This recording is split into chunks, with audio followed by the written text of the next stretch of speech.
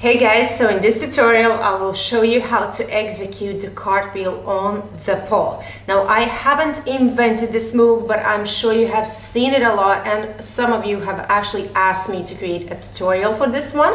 So here goes. Now the first thing, I'm going to explain you what engagement do you actually need here from your body. So you need actually side engagement, so you need your obliques to actually connect in this move as well as your leg. So therefore, I suggest you to do the side plank before you start to do this cartwheel. Fingers wide open, place your palm underneath your shoulder and lift up in a nice side plank position. Now if it's too difficult, you can put one leg into the front or just put on the knee to make the weight a little bit less on your shoulder. But it's important that you push off from the floor. Do not let yourself fall into the shoulder. Make sure you have a nice strong position here in your side plank. And how can you actually try to move towards this one? You can just lift your hips, lower down, exhale, push. And when you push, you work more from that shoulder to feel how your shoulder is connecting, your lats are working and your obliques are working. Do as many repetitions as you can control. Through exhale, going up, through exhale, going up, and of course, switching to the other side. The same thing applies. Place your hand underneath your shoulder. Nice straight line, lift up. Make sure you're holding strong in your shoulder. You're pushing yourself off from the floor so you're not falling in. You can lift up this hand from the floor, up in the sky, put the hand behind your head, or into your side, whatever feels more comfortable for you. Lowering down, exhale, coming up, lowering down, exhale up, lowering down, exhale up, lowering down, exhale up, last one, and up. The side plank position teaches us to connect your shoulder with your obliques. It's exactly the same thing we actually need in the cartwheel position, so we're moving towards to the exercises onto the pole. Now before we move forward to the technique of the movement, okay, we're going to try to understand the engagement, the placement, and what we actually need to do to make it happen. So we're going to place the hand, the inside hand underneath your shoulder, so it's not in front of the pole, it's right beside pole. So once you're moving into your cartwheel position, into your starting position, sorry, once you move back, you should feel the pole is touching your neck, more or less, but move away. Now, before you start to do anything, make sure you're actually pushing off from the shoulders, that you're not falling into it. Lift your hips up and reach the pole very high, okay? So your hips are up, reach the pole high. Now the weight is on the outside leg, the leg you're going to jump off from. And the inside leg is going to be the swinging leg. Before we start to jump, we're going to try to maintain the engagement. The upper hand is pushing, pulling, sorry, and the lower one is pushing away. And all you need to do here is now pull the inside leg out and open up here. And move back. You don't have to be able to do a split to accomplish this one, okay? As far as you can go, as high as you can lift up, okay? Hips first, push and pull, shoulder engagement, and pull to the side. This is gonna be how you're going to move your leg. And actually, it's the hardest part to understand once you're starting to learn the cartwheel. Because usually, my students tend to jump somewhere here. So you have to jump actually over to the other side of the pole. So if you're not doing the actual swing, it's going to be quite difficult to do that. So push and pull. And now you're going to do the same thing with your leg, but just create a little bit of jump and coming back. A little bit of a jump and coming back. Push to the side, your leg trying to move there to pull your center of gravity, your butt, right above your shoulder, right above your head. So you have to let your torso move down. The common mistake, difficulties in this one is that you're swinging the leg, but you're not letting your torso actually move down, so therefore it's hard to lift up the hip. So once you're jumping, you have to move along with the swinging leg. So the leg goes up, you are moving down, so the butt can lift up higher, and you could feel a little bit of the pause right up in the air. If you feel that pause in the air, you're almost there. So push, reach high, look at your hand first, the lower one. Okay, start pushing and pulling, and jump, moving back to the side, jump, moving back to the side. Now a little tip here is the jumping leg. You're trying to pull your heel close to your butt. So you kind of have to imagine like you want to hit your heel to your butt. Therefore the jump is going to be quick and explosive, and you want that. You want the jump to be quick, explosive, to get you high enough so the leg can actually continue the movement to the side. Okay, so let's try one more time. Now think about heel to the butt, push and pull, moving down, let yourself move down, swing back. And if you have this pause, you can start to move on the other side of the pole. So one more time, push and pull, boom, move to the other side of the pole. And that is the first thing with where we start to learn our cartwheel. Of course, needless to say, you have to do this on your both sides, otherwise one hand will just get used to pushing and the other one will just get used to pulling. So you need your both hands to be able to push and pull whenever you need them to. So we're going to do this one more time. When you should get the higher position, try to just move on to the other side of the pole to teach yourself where you actually need to go. The swing comes from behind. If you see or feel that you're not doing this quite well, so you need to do this exercise, the first one, a little bit longer. So you go back to the side, back to the side, back, jump to the side, and move on to this other side of the pole. And once you got this, you can move forward to the next step.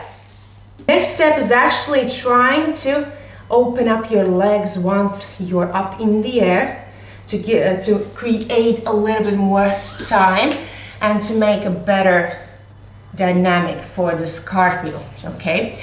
So now I'm going to try to do the same kick and just open up the other leg. And you can go back if you feel your butt is pulling your back, but if no, you can move to the other side of the pole and you're almost there. Kick to the side. Remember the placement. I have seen some put the hand right in front of the pole, some put it a little bit forward. I like to put it here, but if you feel it's more comfortable for you to be closer to the pole, you can do that, but make sure the head is not blocking your movement. So you have to feel that you have a distance between your neck and the pole. You're not placing your anything else onto the pole, just your hands, just the push and pull. So you have to make sure that you have this little distance between neck and the pole.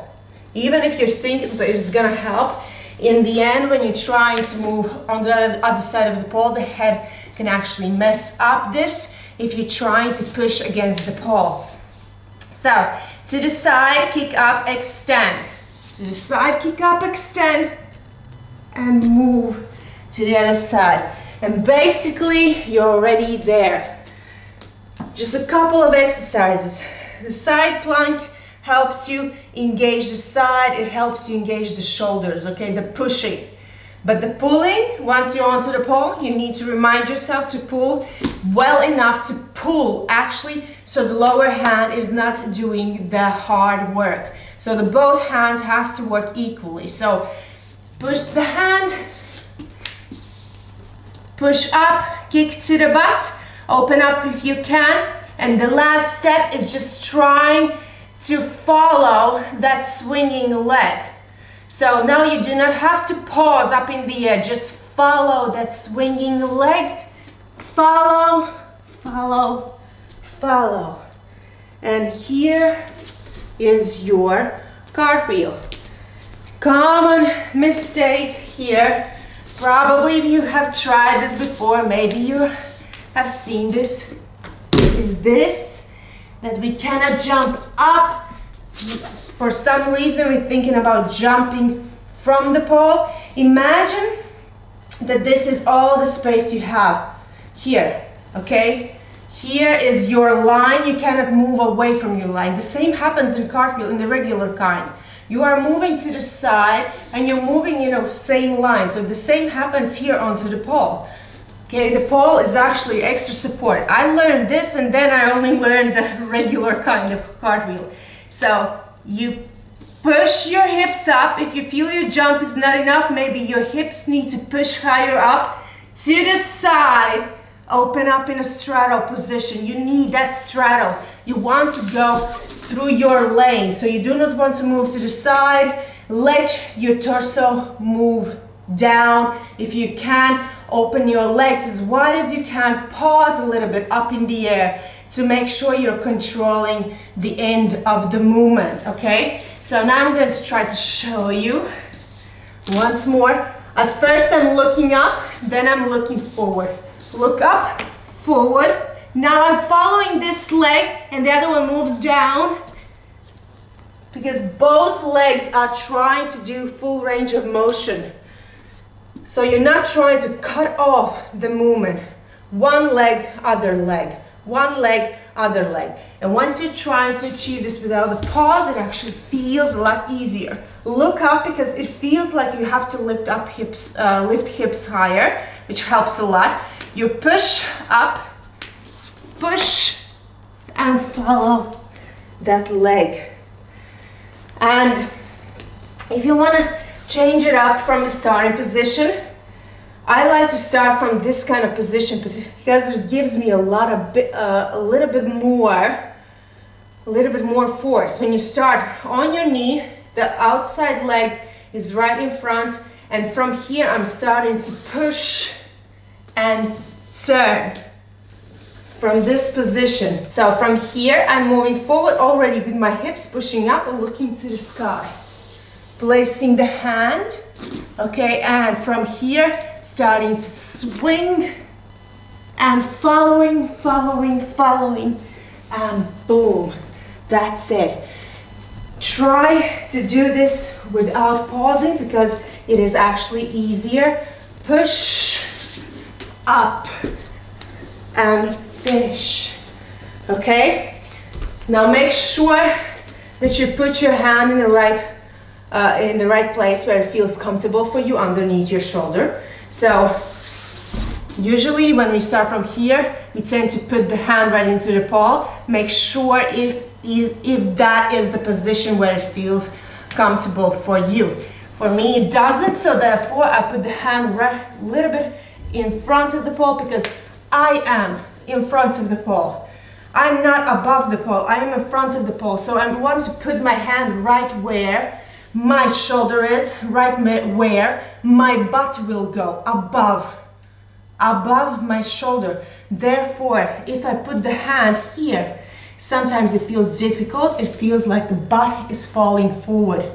And therefore, sometimes that's why this is happening, because the hand is not placed where it's actually would be more comfortable, where it would be more comfortable. So let's try one more time. Push in front of the pole, push from your hand and kick up to the side, open up, finish, boom, here's your cartwheel. The important thing actually to accomplish these kind of moves is consistency. Not always a move will come from the first repetition or the first workout or the first even month. Sometimes it takes a little bit longer. What is crucial for you to understand where is the problem, where is the issue, why it is not happening for you, okay? Is it the side? Am I not jumping high enough? Is it the placement of the hand? Is it the technique of the movement that's failing, for example, okay? Just make sure you're pushing off from the shoulder that's onto the floor. The other one is actually pulling. The swing comes from to the side is helping, the hip is working, so the leg is swinging and the leg is pulling the butt where it has to go. Therefore, you need the jump and swing for the butt to go to the other side of the pole, okay? And let your upper body work along with your lower body. So if the leg is coming up, your head has to move down. Therefore, in the beginning, as I said, whichever variation you prefer, to go right into the position or start from here, you look up, push your hips up, look to the front, turn your torso to the front, so your boobs to the front, so you can actually understand where the leg has to go. Open up, and that's it. So I really hope you enjoyed this video. I really hope that it helped you in some way. You can write comments, you can write suggestions as well. If you enjoyed this video, like and subscribe, and of course, train your both sides, train safe, stay healthy. Thank you for visiting my channel today, and see you guys next time.